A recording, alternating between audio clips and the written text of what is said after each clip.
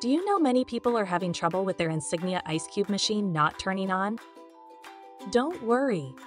In this video, we'll show you how you do this. Let's start. Step 1. Check water level. Check the water level.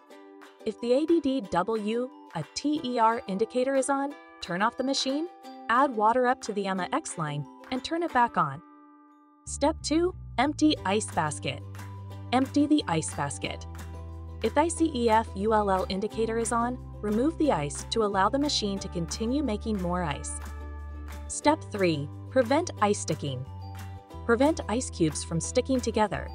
If they do, stop the machine, restart it after the ice blocks melt, and choose the small size ice cube option. Step 4. Ensure optimal temperatures. Ensure optimal temperatures. Check that room and water temperatures are within recommended ranges to ensure efficient ice production. By following these steps, your Insignia ICECUBE machine should be up and running just like before. Still need help? Visit our website for the complete manual. There you will also find questions and answers from other Insignia users. Did you find this video helpful?